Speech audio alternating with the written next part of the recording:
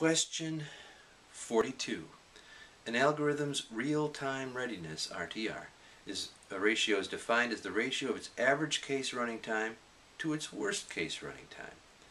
Which of the following algorithms has an RTR ratio closest to 0?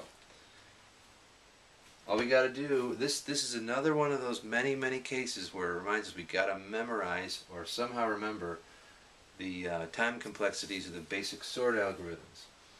But it's not difficult to see that in all cases,